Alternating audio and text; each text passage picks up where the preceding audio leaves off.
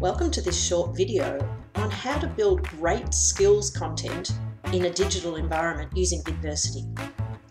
Let's assume you want to teach your staff about the new COVID safety requirements you've got in your organisation.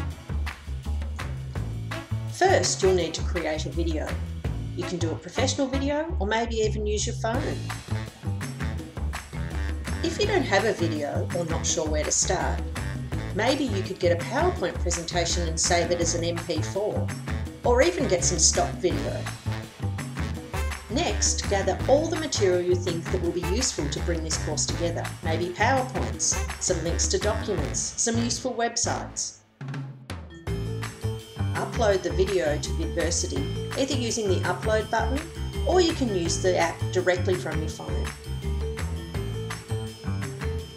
You can start editing the video immediately using the inbuilt editor inside VidVersity, either chunking into bite-sized chapters or maybe just removing some parts of the video. You then simply select the videos you want and add them to a course. And there you go, you've made your first course. But now the next step is the most important. Let's make it really engaging and interesting for the learner. You can add questions, true or false, fill in the blank, multiple choice, to really get the learner involved and assess whether they're understanding the content. Add links to resources and documents, and the learner doesn't even have to leave the video, they pop up on the screen. Add key takeaways as notes that also pop up on the screen, but what's great about notes is they can be printed as a single document. You can add other key interactions and then you're ready to publish. You can either deliver in your LMS or you can use our built-in LMS to deliver and get analytics. Now let's go and see what we've made and what the learner gets to see, which is fully responsive and can work in any environment.